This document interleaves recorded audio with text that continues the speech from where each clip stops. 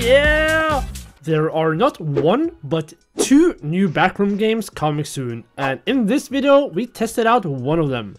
Level Unknown Backrooms is a high-quality, photorealistic co-op horror puzzle game set in the world of the Backrooms. There will always be some excitement when a new Backrooms game is in the works, especially one that by the first looks seems to be made by an indie company with a passion for their craft.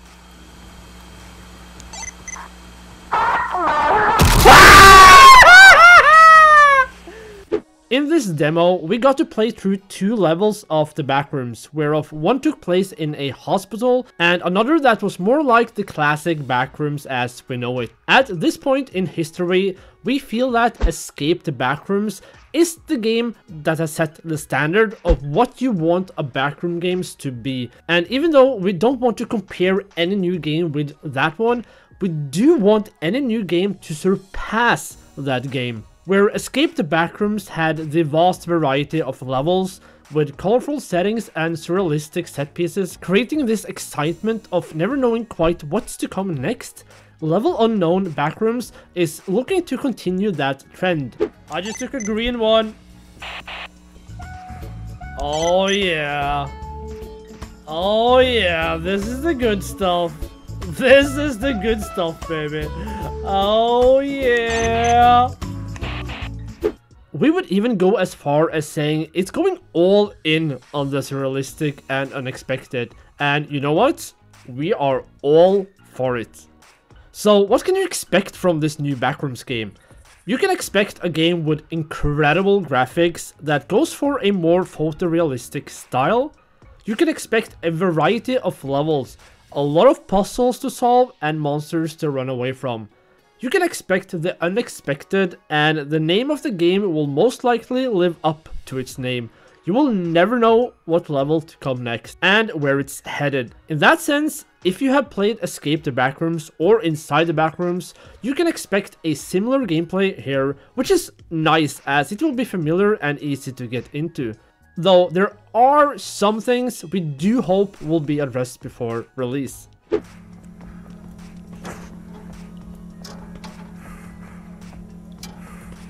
No, it takes a bit, yeah. To begin with, at the moment, there are no ways of turning off the motion blur, and many people are sensitive to this and do get motion sickness from this effect.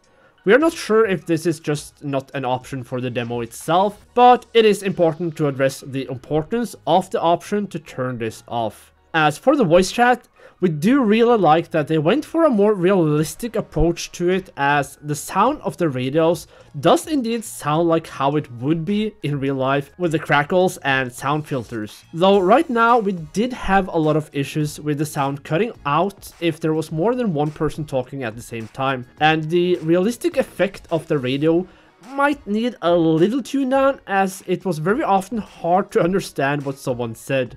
Though the most important thing to add is the ability to toggle on voice detection, as right now the game only has push to talk, which honestly is a big annoyance. Right now there is no text chat either, as we could find, so for anyone who dies during a level, you have no way of communicating with anyone, and it becomes a dead silence and a bore, as the levels themselves seems to be of quite a length as well.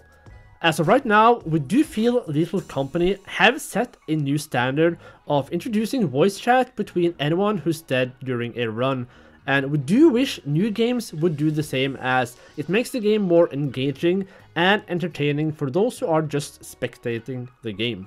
The gameplay makes you able to pick up a lot of different objects in the game, everything from wheelchairs to pickles. But we never saw any practical use of it, and it seemed to be a feature that had no real point to it. And if that is the case, it just creates a lot of unnecessary confusion, as there are also objects you need to pick up for different puzzles. What you can't pick up for keep and what are just random objects laying around is hard to distinguish between, and you won't know what is what until you actually pick it up. The choice of having the doors being opened by holding the mouse button and dragging it around also didn't seem to work well all the time and created a lot of frustration.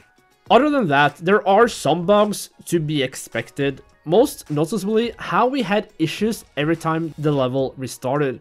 Every time this happened, at least one of us bugged out and we had to restart the level several times before everyone was able to keep playing. There was also something really weird happening when one of us tried to revive another player by using a token you can find through the levels.